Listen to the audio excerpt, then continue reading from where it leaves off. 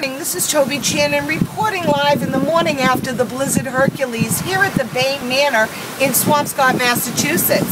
As you can see, we have the sun shining. It's a glorious day. However, we still have very cool temperatures and astronomically high tide. I'm going to have my cameraman pan so you can get an idea of the viciousness of this water. Can you see just how ugly the storm is?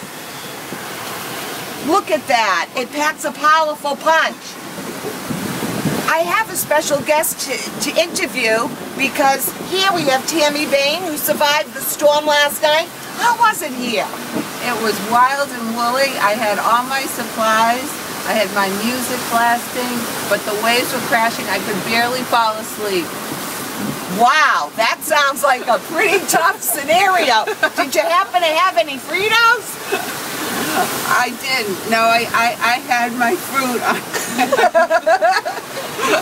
This is Toby Channon reporting from the Bain Family Manor here in Swampscott, Massachusetts.